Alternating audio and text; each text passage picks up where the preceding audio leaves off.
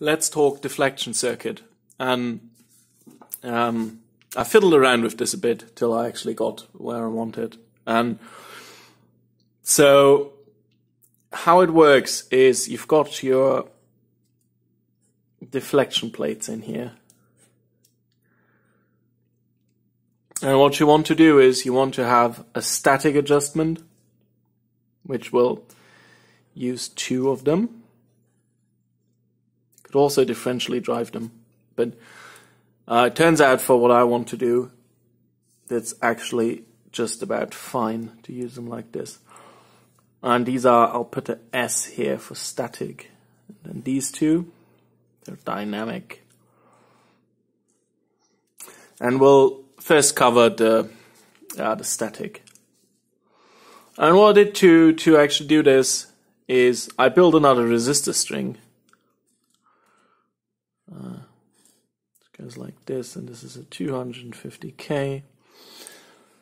And the idea with this is equal in resistance. 50. This is equal in resistance to the other string I built. And you could have actually thrown it all into one string, but I already had the other one made up, so I just built another one. And then I've got 180 down here. 180K. And this is basically connected in parallel to the main string. Goes down here. Like this. This is connected in parallel to the diodes. Goes out like here. And then this point here, right smack in between the 50K resistors, goes out to here, and it goes to the point where grid 2 and grid 4 connect. So this is grid 2 and 4 potential, which we'll call 0 volts for now. And I actually measured the difference in between those 2 points when I made those resistor strings up before I connected this up. And it was 10 volts, so this is about to be expected. It's less than 1% of 1,200. So this is perfectly fine. And that gives us, if we say this is 0 volts, that gives us about 80 volts and minus 80 volts, which is just the thing we need to deflect the electron beam, because this is how it works. You have to have a potential that's negative and a potential that's positive from your grid 2 and grid 4, at least for this tube. I think in general that's probably how it works. So for our static adjustment, we'll just put 2 pots. And there's almost no current flowing in, so you can make those very large. I made them 1 meg. And then you have that going here. And you've got another one. Like this, just in parallel with that. And this goes out to that one. Which means now you can actually shove your beam around. Up, down, left, right. And how I did this on the actual oscilloscope is, this is just, it's at a prototype stage at the moment. So if you look down here, you're nestled in between all those wires, you can actually see I've got my second resistor string right here. This is a 250, 50, 50, 250, and 180. Then I've got those 2 pots here. Those. And you can actually control the electron beam. You can scroll it across the screen. And it works quite well. And I'll put some video of this here. Here I'll put it.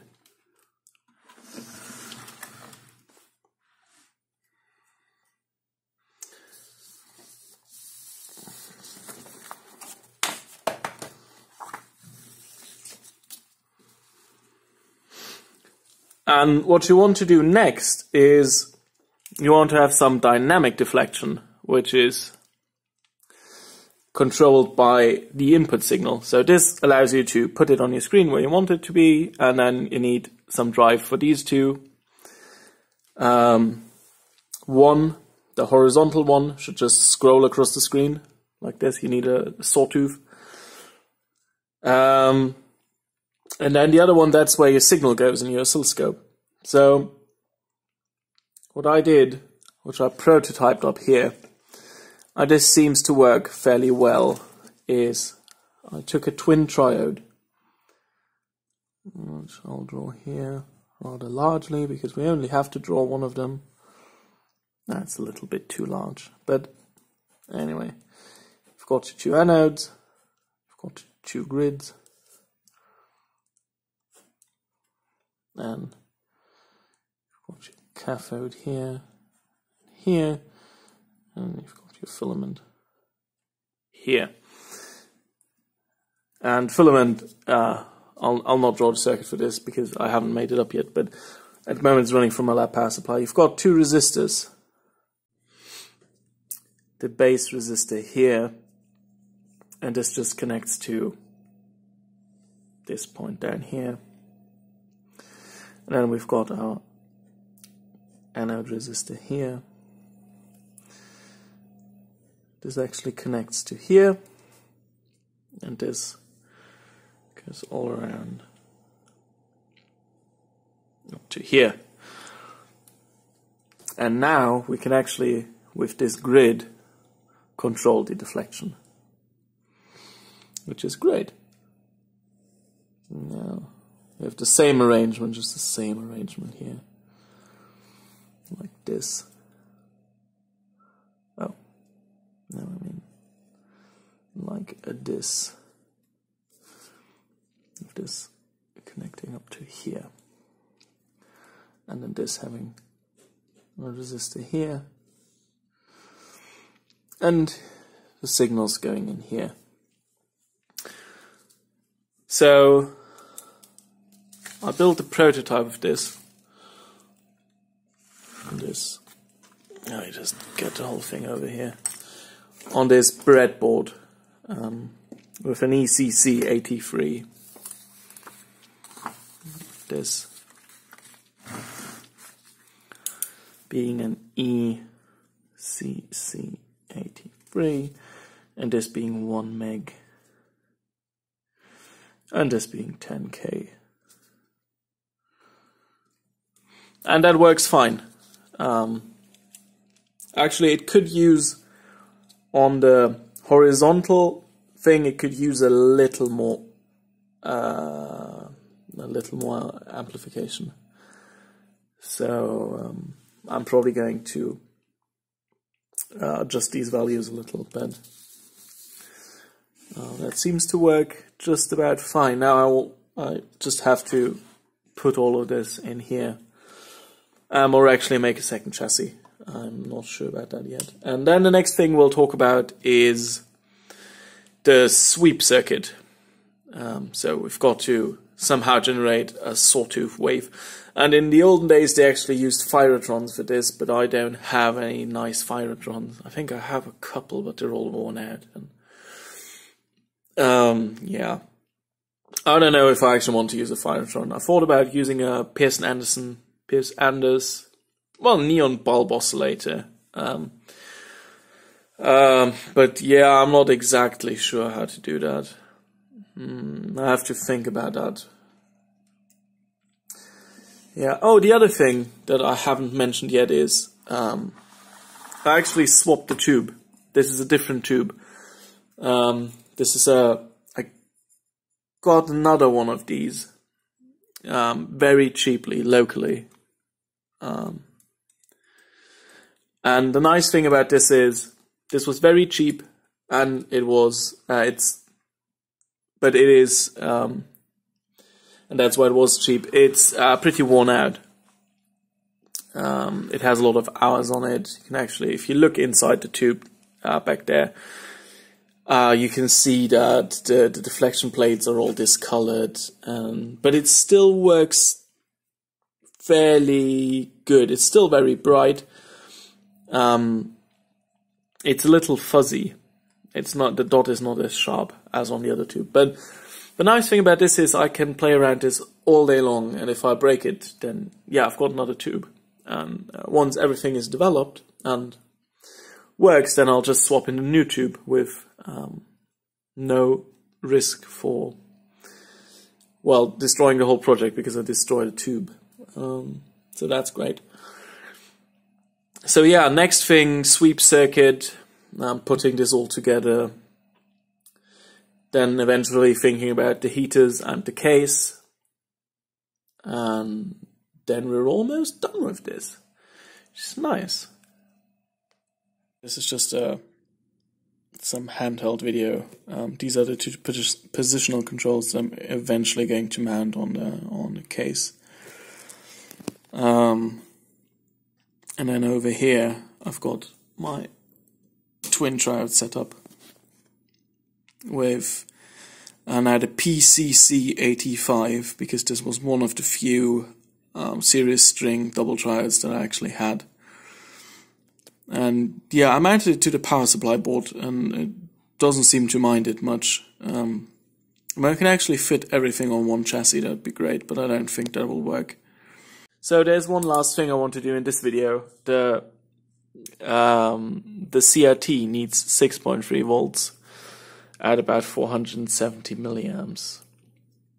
And while the rest of the circuit will be designed in 300 milliamp series string tubes, this doesn't fly well with that. I mean, what you could do is you could have your filament like this, and then put a resistor across every single one of those that are not 470, that passes 170 milliamps. But that's not a good solution in my opinion. So I'll begrudgingly admit that we have to put another transformer there and just have ourselves smallish filament supply. This should be about 10 volts. And then I have these rather nice new old stock selenium rectifiers. They're good for 20 volts, 550 milliamps, so they should do just fine. They're a little modern for my taste and for this build, but well, in principle, things like that were around at the time that those tubes that I put in there were around, so no issues there. I'll just draw a lazy bridge rectifier, and then we'll go out to a capacitor, and this just connects all to ground. And then I'll have a resistor here, or a couple of resistors, that will limit the current to this, like this, and this is the filament.